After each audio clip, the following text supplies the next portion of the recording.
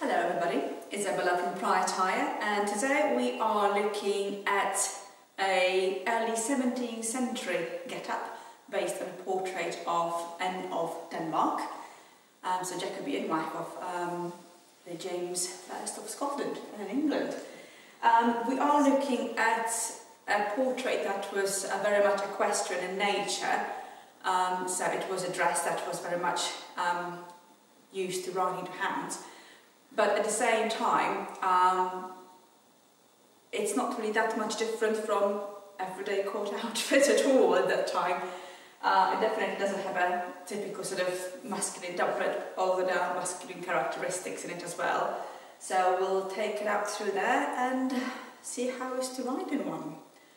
So let us start with the usual layers, not as different to Elizabethan ones at that time. I've got linen stockings, knitted, with beautiful and very comfortable and fashionable shoes from American Duchess, nice leather. My base layer is obviously a linen chemise. Unfortunately, it's not really correct linen chemise. I took the wrong one. But just imagine it has a little standing collar here and you'll be not far off. Chemises at that time tended to be either very plain or very decorated. It really depended. If it would be for court wear, I probably would get one with applications of lace, as you can see quite often in portraits. But plain one will do just as well, and it's much easier to launder what you really want from clothes you're planning to wear for exercise. So the usual stays first, and these ones are based on effigies stays, so 1602 I believe, 1603. We have the original effigy stays in which were used obviously on the effigy of Elizabeth, and they are made as stitch stays, but there is recent evidence suggesting that they actually were supposed to be covered stays, so not stitched through, but with a decorative silk linen on top, but obviously for effigies it was not used. So I've used my own pattern for it, but amended it with the details and the newest findings based on the Patterns of Fashion book, currently available from the School of Historical Dressmaking, Costuming, Sewing. I'll put a link here. I'll put a link here. I always have problems with names.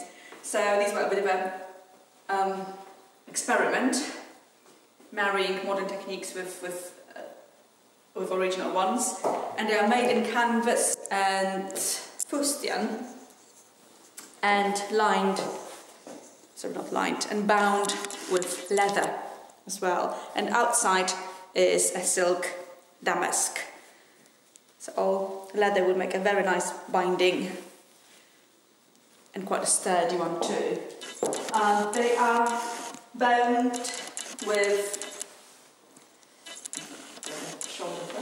shoulder. They are bound with synthetic whalebone. Obviously, the original ones used just natural whalebone. So this one is a synthetic one, very much similar to the original one. Different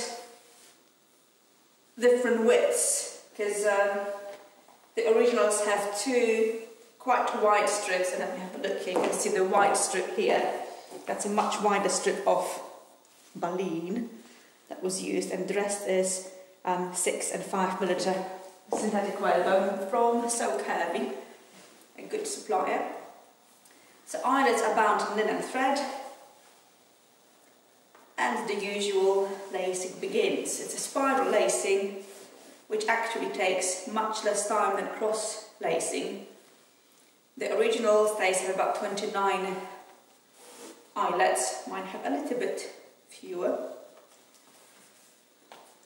But because you don't have to really let go of one lace and grab another one, it's much faster to lace with just one lace.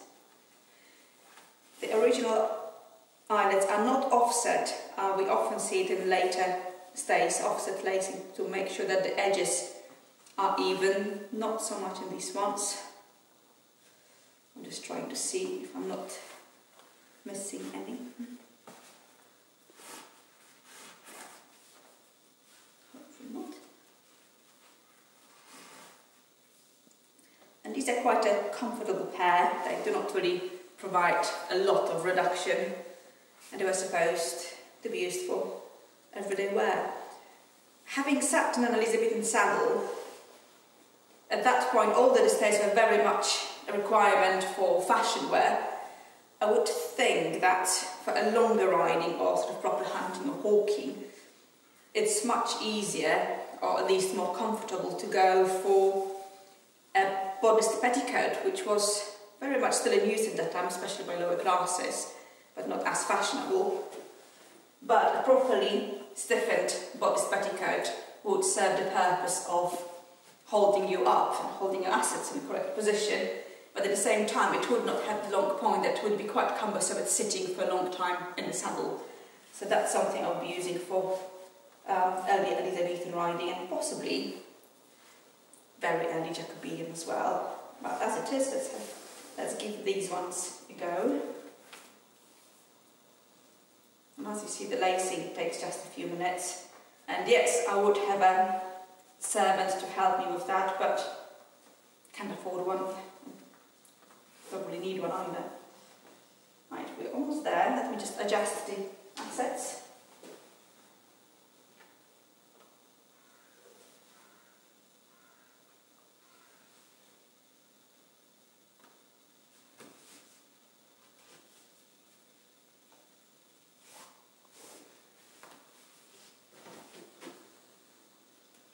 Just tighten it all up. So it is a little bit too big.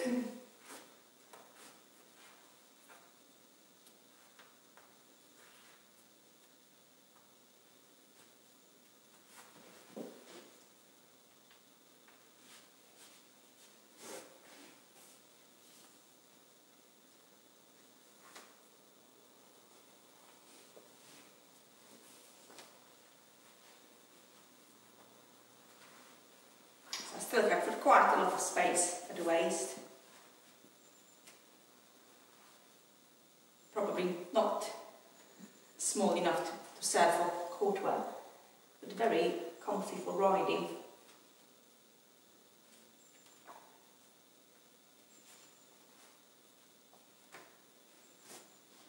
Right, we're in business.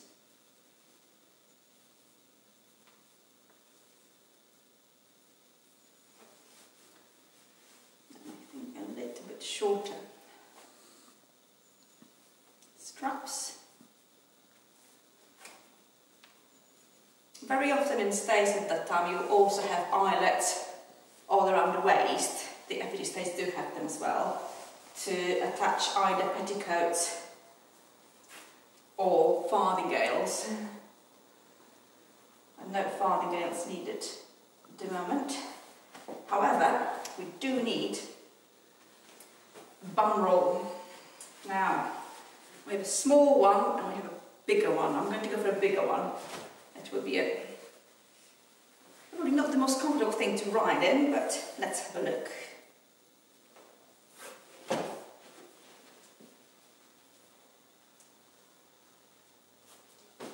At least if I fall off and follow my hips, I'm good. I think I'm good. Just chuck it underneath here. So yeah, fashionable hips. Like that. Right, I already have my little under petticoat, which is not strictly needed, but it's cold at the moment, so whatever helps is appreciated. And a bigger petticoat in silk rock rail decoration. This one was definitely one to be seen should my skirt flutter in the wind.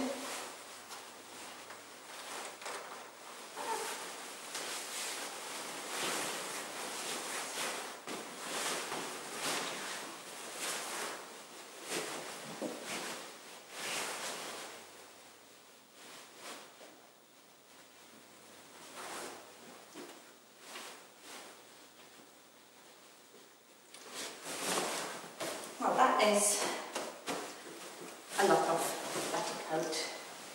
and a lot of hip. It's all cartridge pleated to the waist. Now for the skirt and bodice, the original painting shows quite clearly that the fabric was damask with a faint pattern. I couldn't find anything suitable, so instead I used stamping technique, also used in the period. Let me grab this one to show you a bit more. So you end up with very faint pattern stamped into the silk with tools and with heat. I will pop a couple of videos at the end of how I made it, so you can have a look. So you do get a very nice but very subtle effect.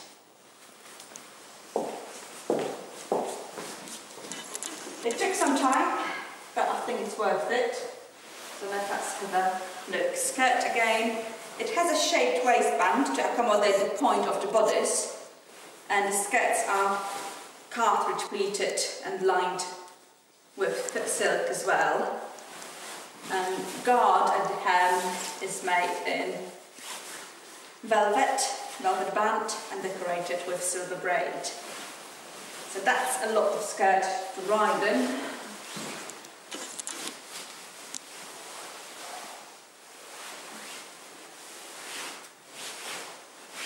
Sort of skirts, full stop really, which is, now we need some help, but the hooks are nice at the end. Yeah, I think I've got it. Right, hooks are nice at the back.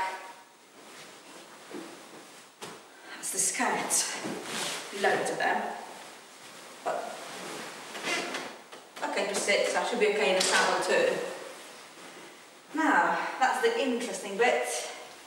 The bodice, very much similar to doublet bodice, is very masculine in look, but this one has a very low décolletage, well, low décolletage.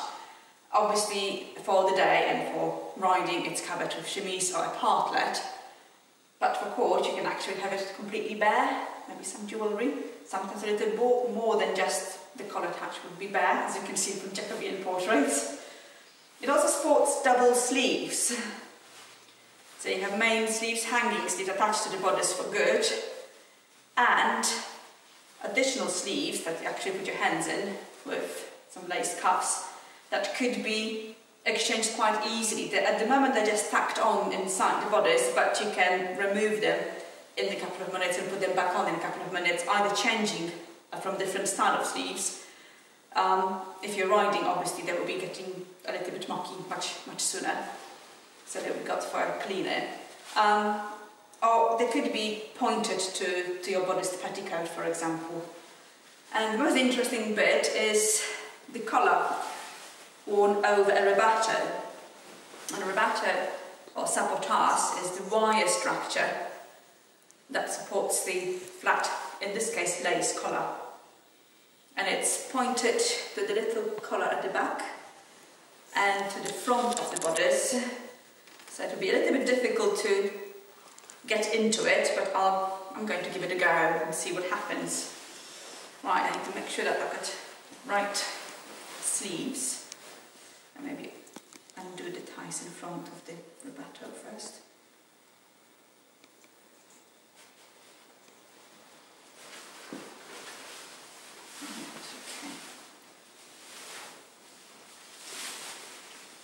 One sleeve is on.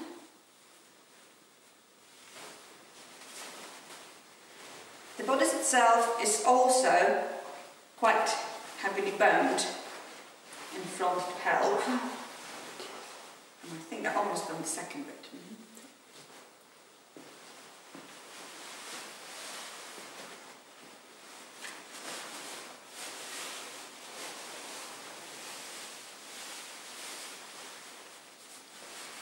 I think I'm almost there.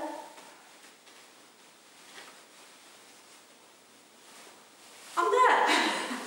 Wow. Okay. That's an adventure.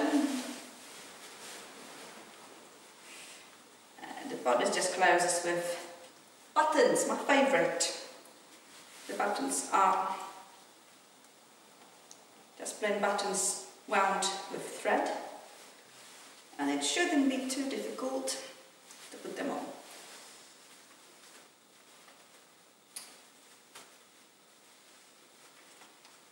Having frozen fingers is not very good, but let us try.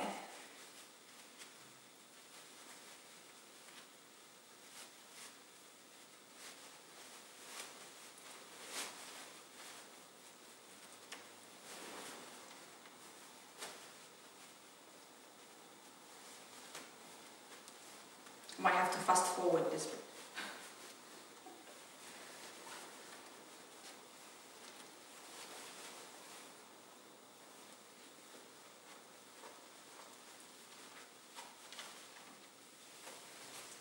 Frozen fingers.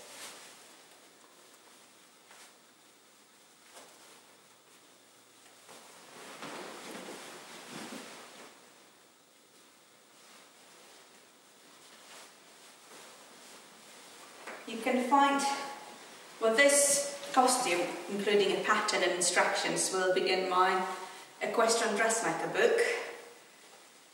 So if you want to recreate something like that, you are welcome to the book. But if you want a graded pattern, there are very similar styles in the Tudor Tailor publication, and they sell patterns on Etsy as well. So do have a look. The tools I used for stamping the fabric were from Tudor Tailors as well, and they were great.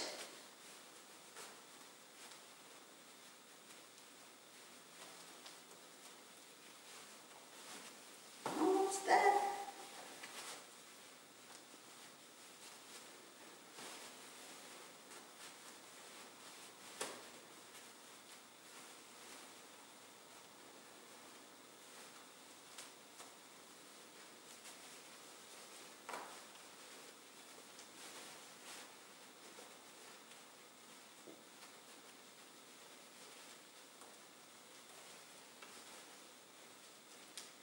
Last button.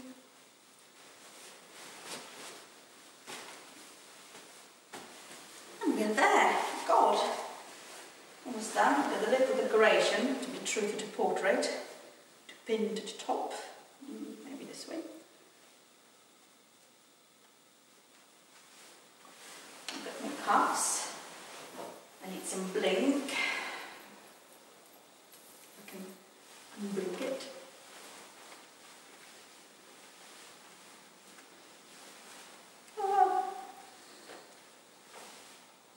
I need help. Help!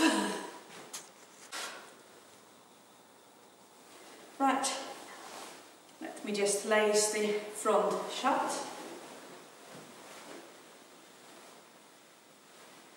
If I can find it. There we go.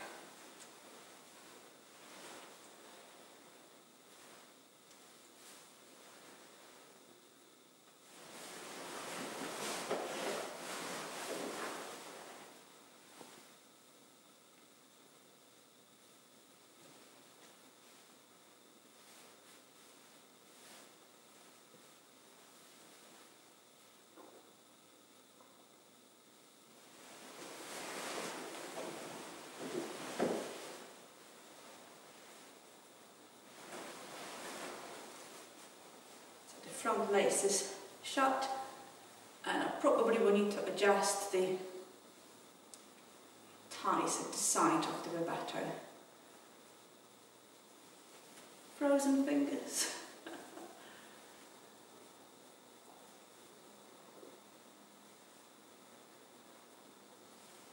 Ta-da! This side. There are little hooks here that I can lace my rebatto on, and you can see that in the original portrait as well. And the other side, oh, this is very loose.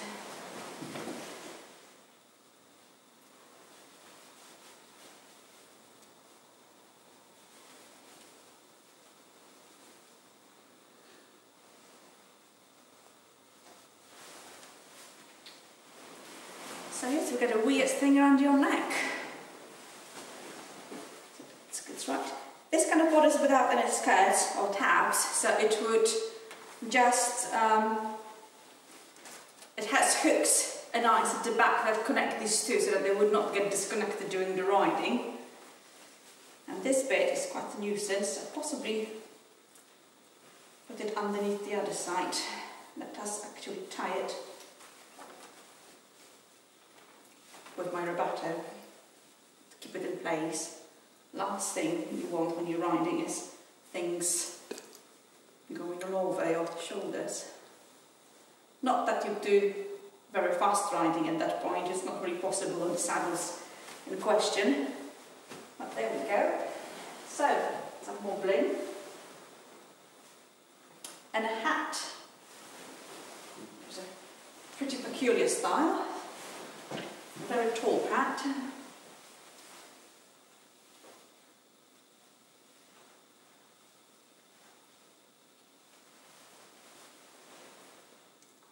And we're done, I think. I'm going to have a look upstairs and see if we can get a couple of views in the cold weather and then try and get into a saddle. The sleeves, these are the ones that would be changed quite often, but these ones you can actually use them for wear as well. They have an opening that your hand can go all the way through, and you can button the upper cuff as well if you want a bit tighter fit or maybe warmer fit. But as it is, they're quite bizarre little style.